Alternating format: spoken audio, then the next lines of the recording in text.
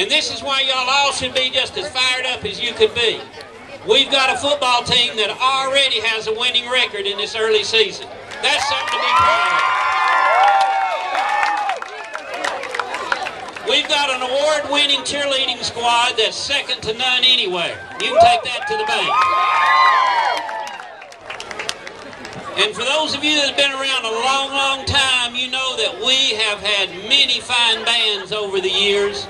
Back in the 60s, Livingston Academy was known for its bands, but we have never had a band better than this one that you've got right now.